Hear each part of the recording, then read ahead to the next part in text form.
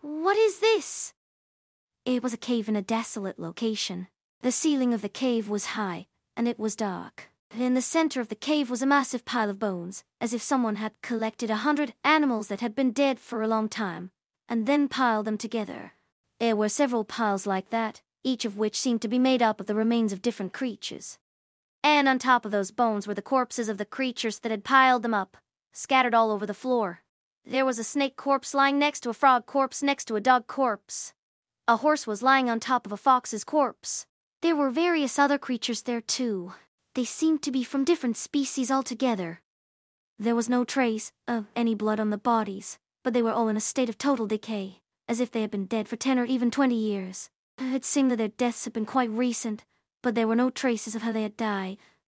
As for why there were no signs of blood, there were only two possible answers. Either this was not a battlefield, but rather an area where people had been gathering, or these creatures were not prey, but rather living things that were simply weak enough that they could be preyed upon. This cave was in an area that was filled with dangerous monsters, but they weren't monsters that had attacked them. The remains of these creatures had probably been brought here by other creatures, and then piled up together. That was what was happening here. There was another corpse on the ground as well, which had already been picked clean. There was a human corpse lying on the ground.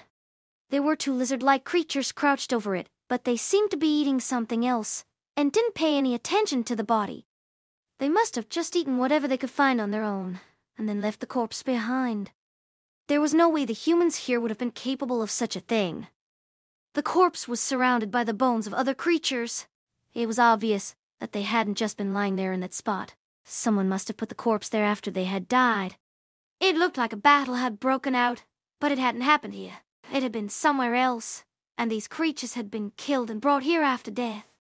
In other words, this was a place where corpses had been discarded.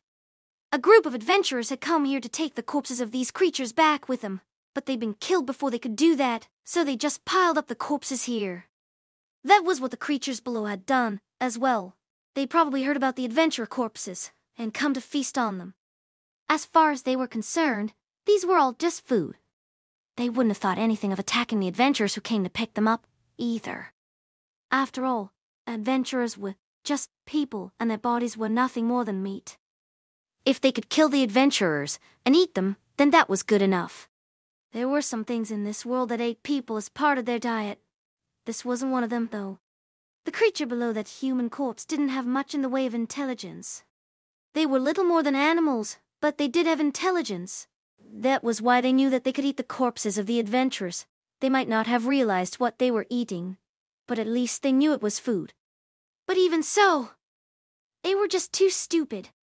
They didn't even understand why the adventurers had been killed.